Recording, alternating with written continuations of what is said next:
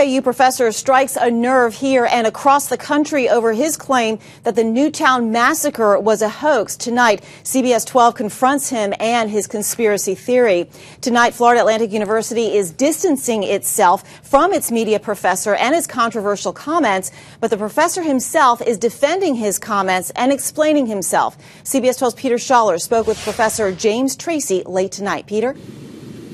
Well, Liz, I can tell you that professor spoke with us after his communications class tonight. He's worked here at FAU for 10 years, and he's no stranger to controversy. In the past, he's questioned the details of the JFK assassination. Most recently, he's questioned the details of the Colorado movie theater massacre. And now Sandy Hook is also being questioned by this professor. He says that the media, the national media specifically, isn't asking enough questions, and he's skeptical of authorities. He says there's the possibility that actors were actually brought in to Newtown to add drama to the story told to television news media.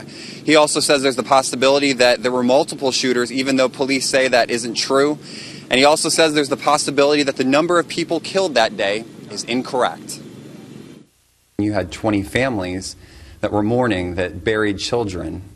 Are you concerned about that at all?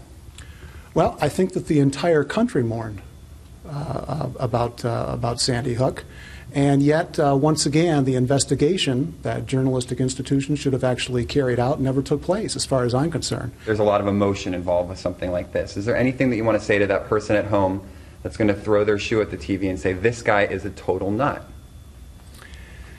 Well, I think that we need to, as a society, look at things more carefully. Perhaps we, as a society, have been conditioned to be duped.